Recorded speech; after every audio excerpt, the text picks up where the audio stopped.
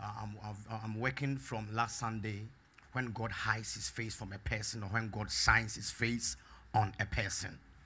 Never ever move in life, never ever in an inch or a second in a day where God's face will be hidden away from you.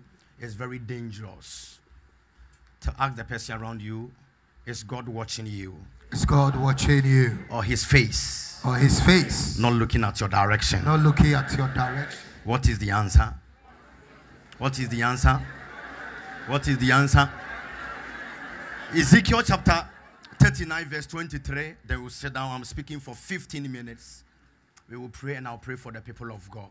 We'll share a couple of testimonies as well. Amen. Ezekiel chapter 39 verse number 23, please. Thank you.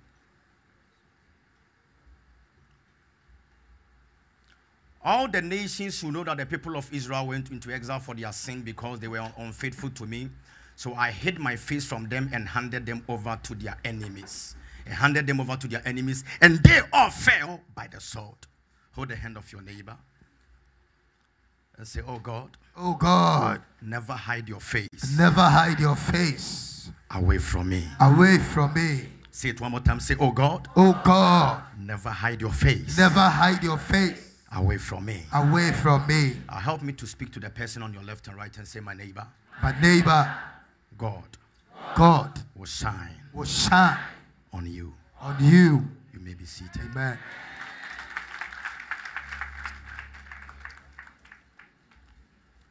Christianity is not a religion. It is a relationship.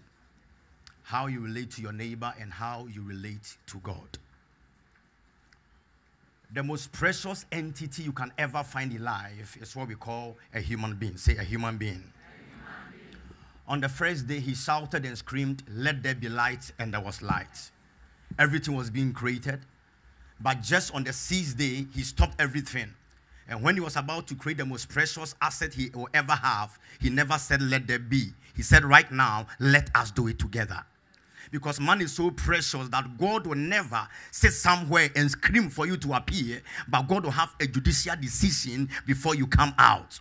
He says, let us. Pastor Daniel, who were the let us? The let us is God, Jesus, and the Holy Spirit.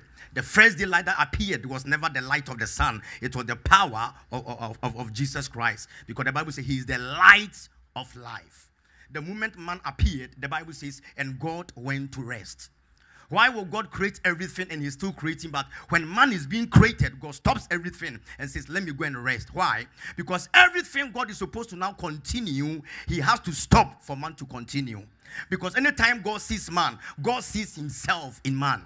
So when God sees your face, he doesn't see anybody else. He sees himself in you. That's why you are so wonderful. You are so precious. And he said, let us, those who are clapping, Jesus. That's why he said, let us make man after our image. Hear me right now. And after our likeness. He went on to say, and let them have dominion. The dominion over everything. He went on to the land. He went to the sea. And he went to the air. At any point in a person's life, you find yourself in three different locations. It's either you are on the land, or whether you are flying, or whether you are on the sea. And all these places, man is supposed to have dominion. Because the dominion he gave to you, anywhere you stand, you are supposed to take charge. If you are not able to take charge in life, there's a big question mark around you. Somebody asks a question, if God loves me so very much, why did he create me with the dust of the ground? Now, the dust of the ground God made me out of is very simple, because everything precious you can ever find in life is from the dust of the ground.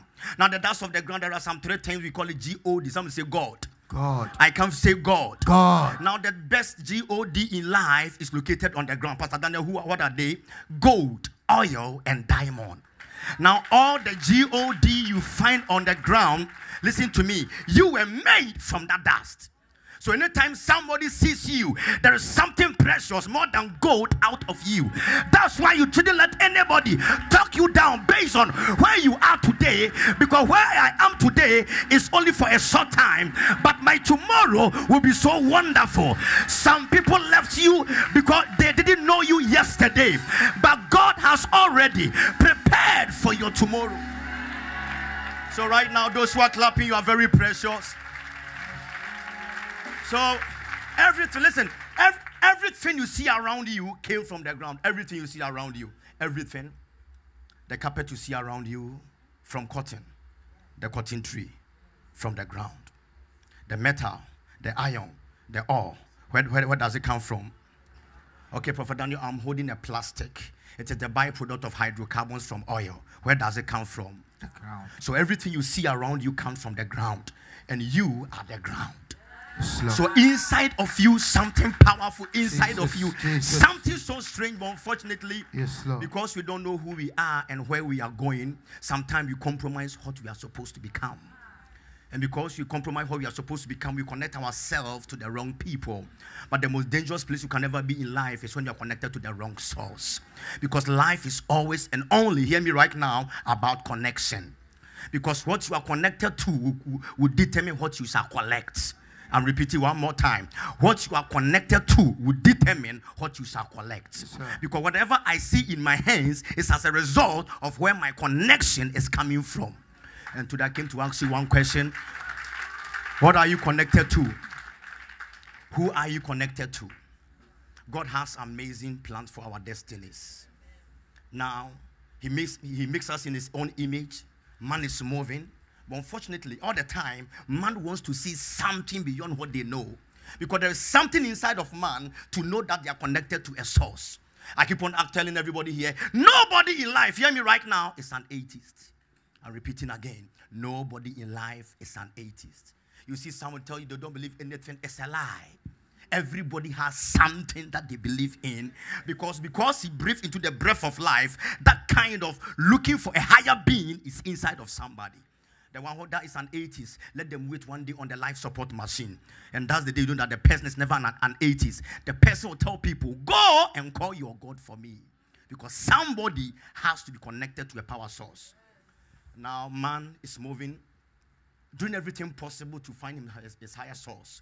Now, God brings different entities. He brings prophet, He brings the kings, and yet still, man is not able to flow. Different people govern the people of God. Moses comes. Things are moving. All of a sudden, there is a switch. Joshua comes. All of a sudden, there is a switch. Now, when Moses showed up, doing great things, amazing things, one day, lights out, Moses is about to go off, and God said, I'm about to choose another one by the name of Joshua. I came to let you know, anytime your Moses leaves, don't worry at all. God has the ability to bring you your Joshua. And sometimes when your Moses leaves you, it's a place of pain, but never ever worry, because your Joshua will come. But most of the time when your Joshua is coming, your Joshua do not look like your Joshua. That's why you have to be very discerning and very spiritual to know who is coming around you. Because some people are your Moses and some people are your Joshua. But who is my Joshua and my Moses? My Moses will take me from my pain, from my Egypt. My Moses can never take me to my promised land. It is my Joshua that will take me to my promised land. So hear me right now. Sometimes the assignment of people is only for a time. Moses will end, but Joshua will take me. Jesus. Now, so long as Moses ended and never took me to the promised land, does not mean Joshua is better than Moses. So sometimes we disconnect ourselves from the correct people that God brought us from power. But anybody who soon forget where they are coming from will soon become a disappointment to their generation. Ask the person around you, don't forget. Are you forgetting? Are you forgetting? Say, my neighbor, don't forget. My neighbor, don't forget. Now, and still, God, hear me right now, still, God wants man to be affiliated, to be connected to him. So that's why we have different mysteries. Because let me tell you, and very, very, very true, life is spiritual and life is a mystery. Never move in life with your physical eye. Whatever you see in the universe has a reason. You know, in our nation, Ghana, somebody can call a river and curse a person, and the person can die. Somebody can just call a rock and curse the person, and the person can die. Because life is very spiritual. We have the moon, we have the stars, and we have the sun, and all of them, they have what they control. But the moment you call yourself a child of God, you have dominion and power to use them in your advantage. So David said, the sun shall not smite me by day, nor the moon by night. It simply means whatever will be used by the sun to torment me, it cannot fight me, it cannot harass me, it cannot frustrate me, but the moon too can never harass me. But I will use it to my advantage. The last to say the amen is the first to receive it.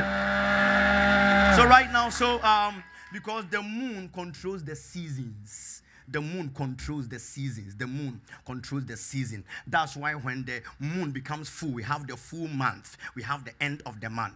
And even the moon, the Latin word for the moon, luna. Anytime somebody is crazy, somebody goes mad, we don't call them a mad person. We call them a lunatic. So which means anybody that is mad, they are controlled by the moon. So a mad person, we call them a lunatic, because it's controlled by the moon. So somebody can use the moon in your favor, or somebody can use the moon against your favor. Now, as a child of God, it could be a big error for me to sit down for somebody to project the elements of the universe to work against me. Somebody can speak on the ground for the ground to disturb me. Then I can also speak to my ground. So anywhere I stand, I speak to the ground. Lord. Make sure you accept me. Jesus. That's why, listen to me, you can go and live in Afghanistan and you'll be a multi-billionaire. Somebody is also staying in Miami and the person is broke. It's about what was spoken on the ground. Jesus. Yes, Lord. So when you are moving, listen, when you are moving anywhere in life, move with your own ground. Yes, Lord. Because if you move with your own ground, although I'm staying in Ghana, I'm in Accra right now, in the spiritual realm, I carry the grace from heaven.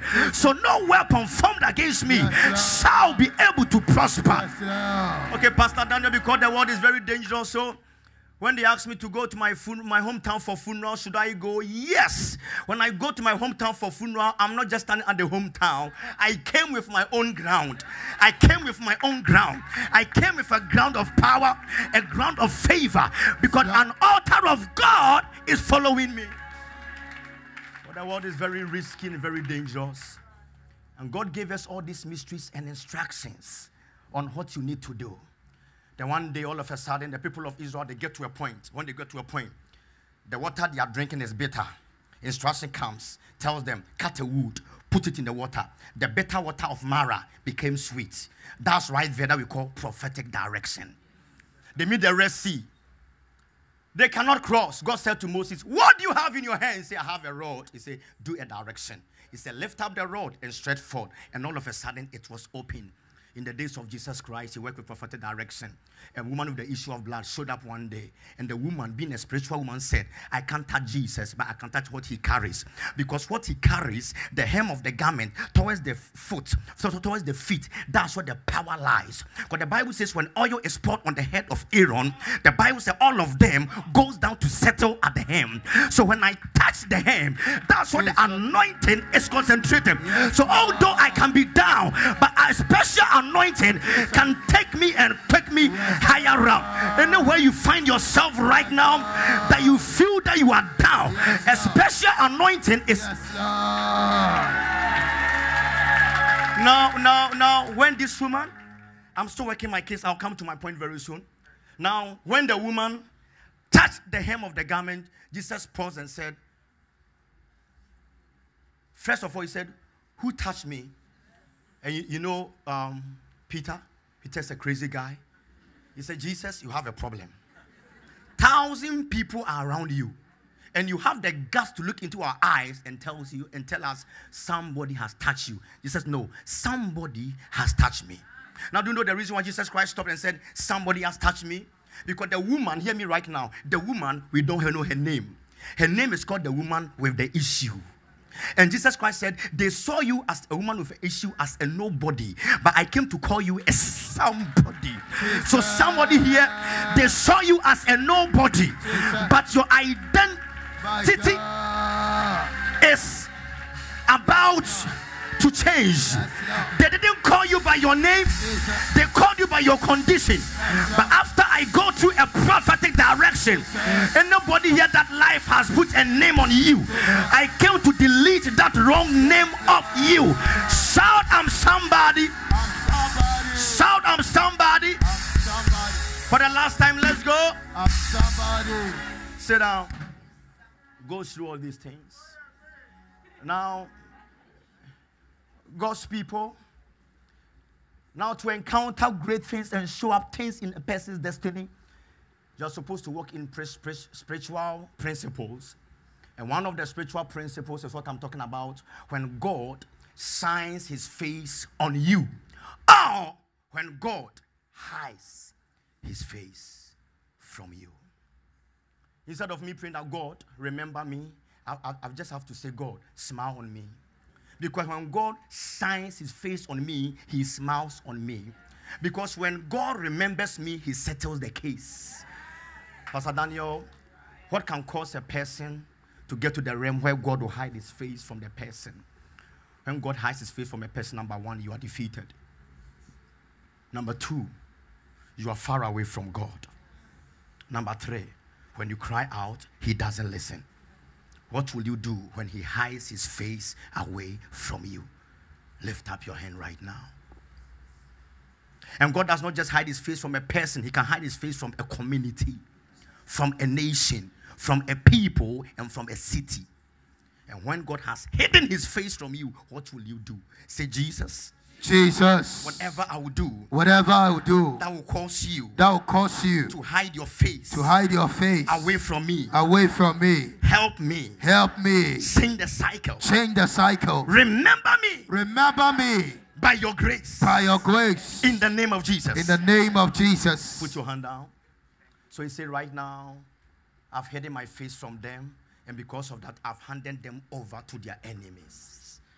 When he hides his face from me, he jumps you over, leaves you in the hands of your enemies. I pray that nobody here will get to that place.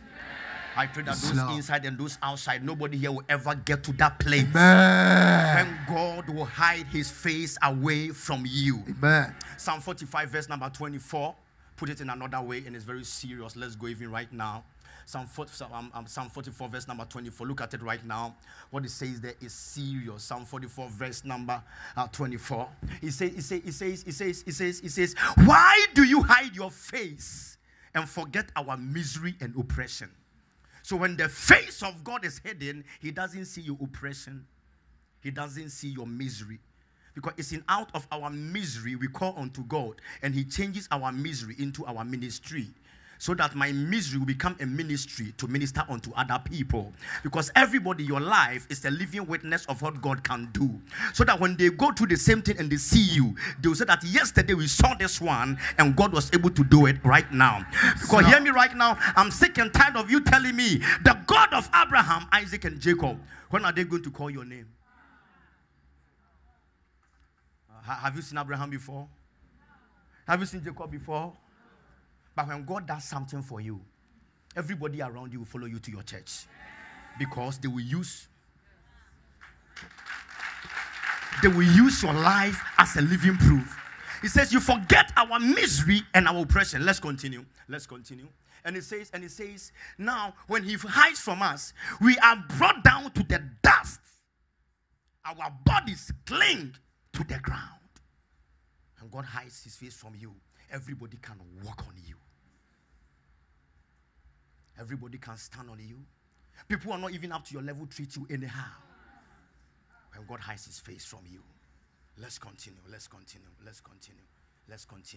But the moment he begins to shine his face on me, all of a sudden he says, God, now rise up and help us.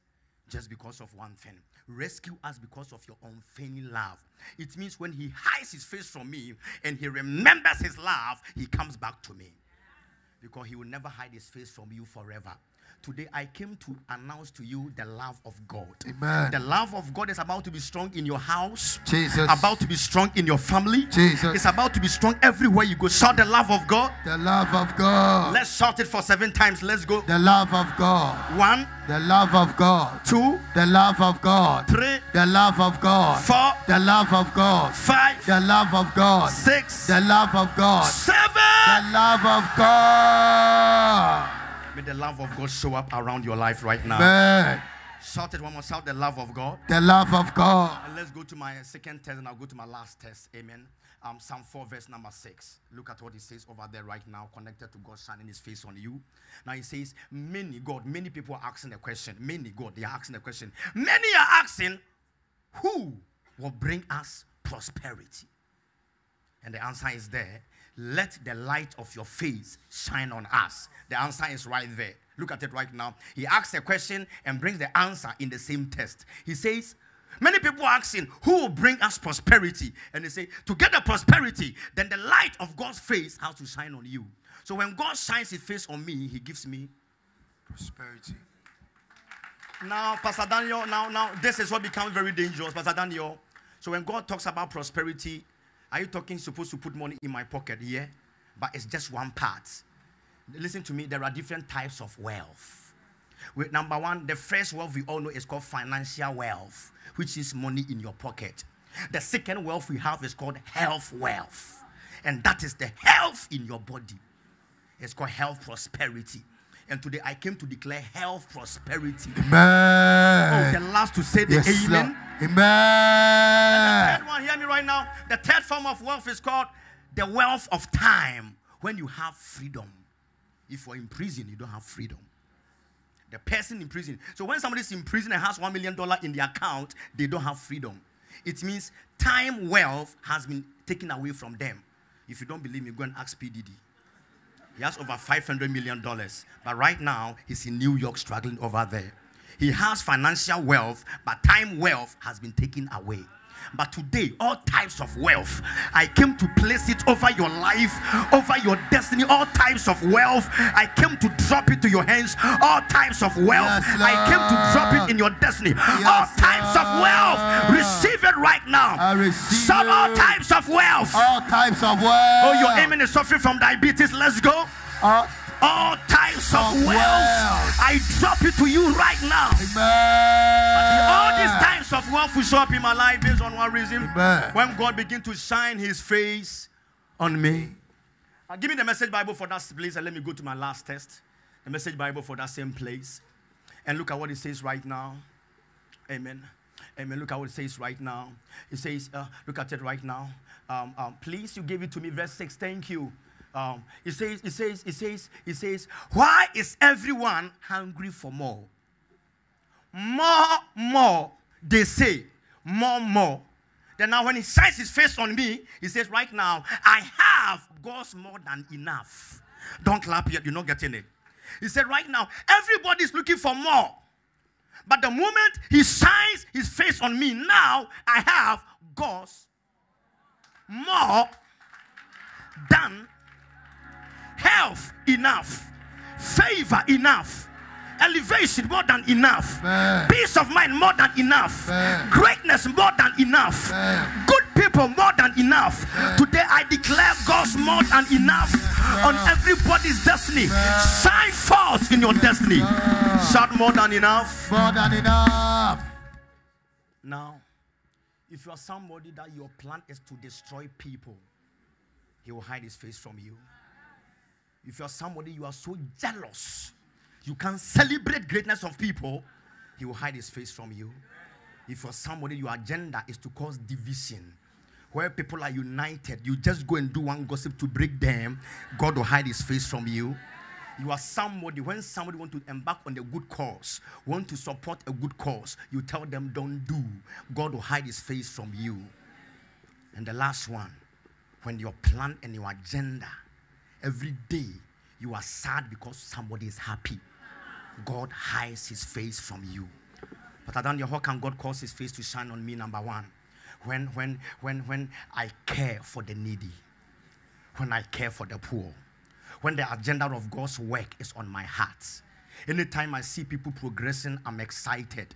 When I'm a sacrificial person. Because one day you are supposed to look back and say, God, look at what I did. And God remember me. Because when all hope and everything is missing and lost, what will God remember you of? And in my last 2 minutes, I came to introduce you into something that we call the gift of God. Say the gift of God. The gift of God. I want 2 people for illustration. I want 2 people for illustration to the gift of God. 2 people for illustration. Wow. This paper I'm carrying right now is called the gift of God. Say the gift of God. The gift of God. Good. Okay. And this paper. So the yellow one is called the gift of. Say the gift of God. The gift of God. And this one is called evil. So what was this one? The gift of God. What was this one? Evil. I don't know if it will come to you, okay? Amen. I was doing an illustration for the guy sitting there, and I was using from something. He was a prophet. I will not accept. I said, oh, I said, why? He's a prophet. But you're a prophet. Everything we are here, everything you say come to pass. You want me to? He said, no, I will never do.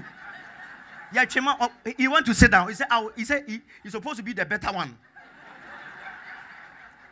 Because prophet, everything you say, it happens. Me and family brother want to cha-cha. But this one, then nothing will happen to you. Now say the gift of God. The gift of God. Oh, cool. Now I'm handing over here. Now, hear me right now. Everybody. Someone shout, everybody. Everybody. What you need is what we call the gift of God. Pastor Daniel, what is the gift of God? Let me explain. Anytime God smiles on you, Numbers 6:25, Message Bible, check for me. Anytime God shines his face on you and smiles on you, he gives you a gift. Someone say a gift. Gift. Now let's all read together. Let's go. God smile on you and give to you. One more time. Let's go. God smile on you and give now, to you. So when God shines his face on me and he smiles on me, what comes to me? Gift. He gives me the gift. He gives me gift. Perfect. Pastor Daniel, so now what is the gift of God? Is it a bag? Is it a shoe? Is it money? Now let me tell you what the gift of God is. When you make money and you have the ability to live long and enjoy the money, it is called the gift of God. Let's go right now. Give me my text. Ecclesiastes chapter 5, verse number 19. Look at it right now. NIV. Look at it right now. Let's go right now. Let's go. Ecclesiastes. Now let's all read together. Let's go. Moreover. Energy. Let's go. Moreover. Increase the vibration. Let's go. Moreover. Increase the frequency. Let's go. Moreover.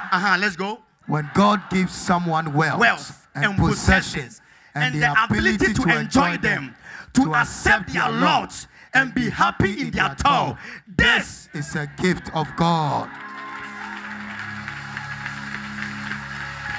So when you make it in life and you have the ability to enjoy all of them, it is called the gift of God. Now there's another thing we call evil. Evil is the same thing. You will get money, everything there, but you can't enjoy. It's called evil. 6 verse 2. I promise you that will be my last test. Let's go. Now let's all read together. Let's go. God gives some people wealth, possession and honor, so that they lack nothing their heart desire. But God does not grant them the ability to enjoy, and strangers enjoy them instead. This is meaningless and grievous evil. Be on your feet.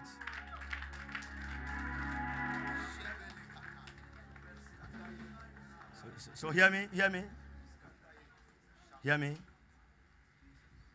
So anybody you move in life, anybody you see in life is either like this or this. As for money, everybody is looking for money. But the question is, the money you are looking for, will you enjoy? Do you carry the gift of God? Or you're having the money, but evil? And hear me, and all this context, the Bible puts it and says, this is. So the Bible is trying to emphasize that this is the name of the whole sentence that was read. This is the name. So look at the Ecclesiastes chapter 6 verse 2. This is meaningless, a grievous evil. Then the 5:19 also says this is 5:19. So, and this is a gift of God. So it's two things. But you know that you get the gift of God when God smiles on you. He shines his face on you. Child of God, where do you want to be? Lift up your hands. I'm done. Lift up your hands. Thank you. Say Jesus. Jesus. By your power. By your power. I can feel the energy. Say Jesus. Jesus. By your power. By your power. Give me the strength. Give me the strength. So hear me right now. Hear me right now. Hear me right now. He says he give them the ability. And the south thing in the other one, the south in the 6 to the south thing, he didn't even say you can enjoy. If you can enjoy, it's cool. If you can enjoy, your children will enjoy, it's cool. But he says, let's go. Strangers. So it means, so if your children cannot enjoy, who will enjoy? Strangers. Lift up your hands. Say angels of God. Angels of God. Power of God. Power of God. Mercy of God. Mercy of God. Listen, we are lifting up one prayer, so don't think you're about to do about 5 prayers. One prayer, but pray it seriously. You know, at this church, I tell you, it is not 1+1 church. As in say, normal thing, you know, we show you mysteries that will change your destiny. These are mysteries that will change your destiny. Pastor Daniel, why don't you preach, love your neighbors yourself? So you don't know that to know love your neighbors yourself. Say Jesus. Jesus. By your power. By your power. By your mercy. By your mercy. By your grace. By your grace. Give me the ability. Give me the ability to love you. To love you. Don't hide. Don't hide your face. Your face. Away. Away from me. From me. Don't hide. Don't hide your face. Your face. Away. Away from me. From me. Oh God. Oh God. By your power. By your power. Shine. Your face. Your face. On me. On me. By your strength. By your strength. Shine your face. By your face. On me. On me. Now. As I clap. As I pray. Somebody pray right now. Somebody pray.